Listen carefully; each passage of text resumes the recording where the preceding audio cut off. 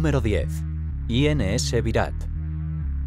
Puesto en servicio en 1959 como el HMS Hermes de la Marina Real Británica, fue comprado por la India en 1987 y más tarde renombrado por la Armada de la India como INS Virat, que pasó a ser su buque insignia. El barco puede transportar hasta 30 aviones de ala fija y giratoria y tiene capacidad para 1.350 tripulantes, incluidos 43 oficiales. Este coloso de 226,5 metros de largo y 28.700 toneladas surcó los mares durante más de 6 décadas antes de ser retirado del servicio en 2017 y convertido en un espectacular museo. Número 9. Cavour 550.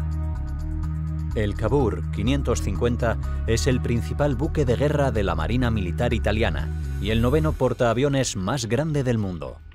Este portaaviones tiene un desplazamiento a plena carga de 30.000 toneladas, una longitud de 244 metros, una anchura de 39 y es capaz de alcanzar una velocidad máxima de 28 nudos, unos 52 km/h. Además es capaz de albergar a bordo a más de 1.200 tripulantes. El buque es capaz de operar en el mar Mediterráneo sin apoyo de otros buques, con un alcance operativo de casi 13.000 kilómetros. Número 8. São Paulo A12. El São Paulo A12 de Brasil fue el octavo portaaviones más grande del mundo hasta que se retiró en 2017. Este portaaviones fue comprado al gobierno francés en el año 2000, donde fue construido y botado en 1959. Podía sustentar a 39 aviones, incluidos cazas, aviones de ala fija y helicópteros.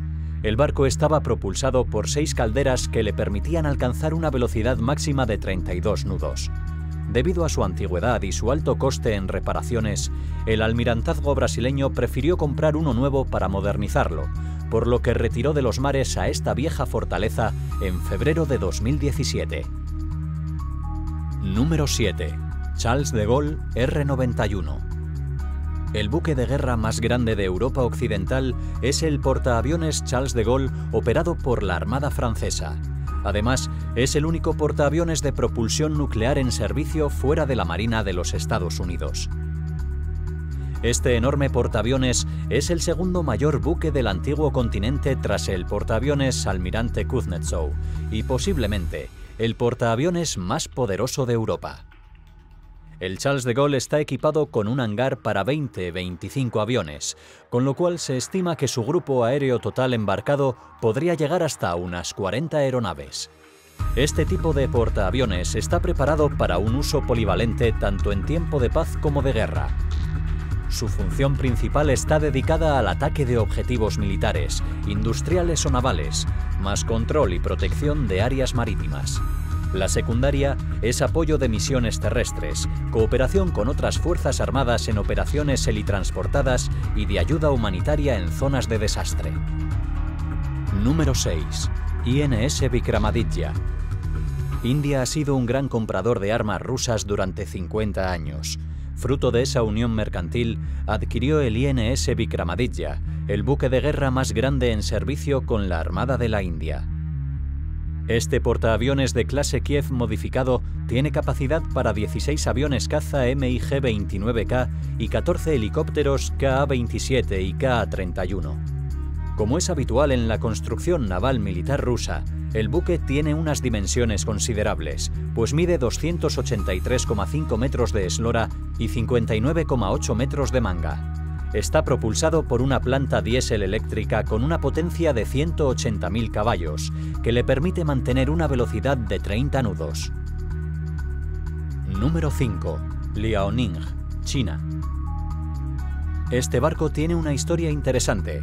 Se desarrolló inicialmente como parte de la clase Almirante Kuznetsov para la Unión Soviética. En 1998 lo compró la agencia de viajes Chonglot, con sede en Hong Kong, con planes de convertirlo en un casino flotante. La conversión nunca se completó y el barco fue llevado a Ucrania después de la disolución de la Unión Soviética. Más tarde fue comprado por la Armada del Ejército Popular de Liberación de China y reacondicionado para servir como su portaaviones. Este buque tiene una eslora de 302 metros y un desplazamiento oficial de 58.000 toneladas, aunque es seguro que alcanzaría las 67.000 en pleno estado operativo.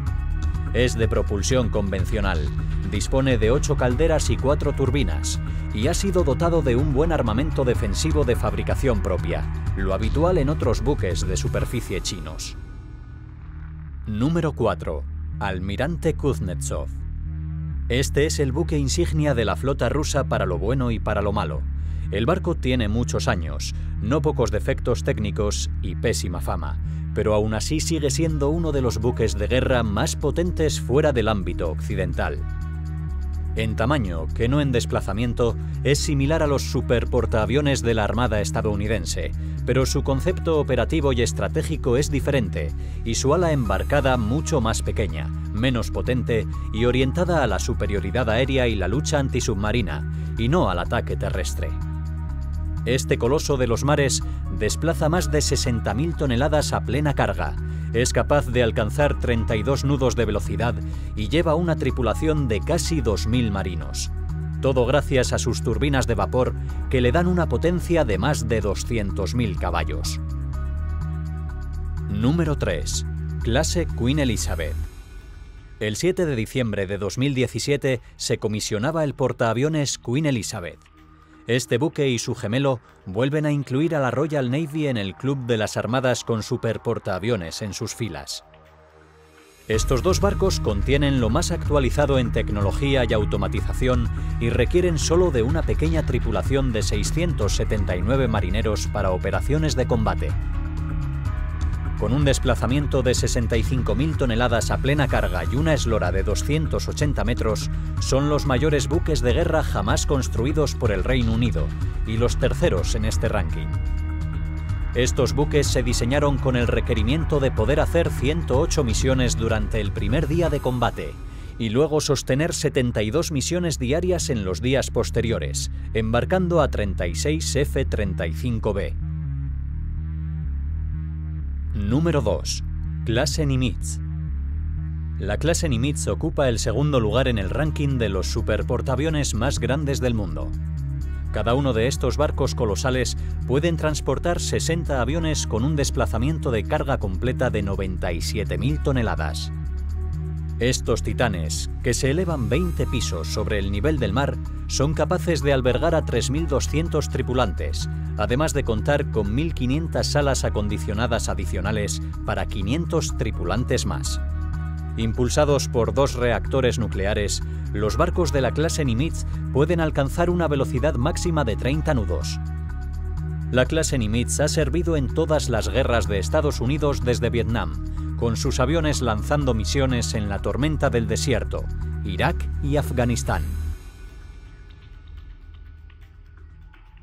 Número 1. Clase Gerald R. Ford.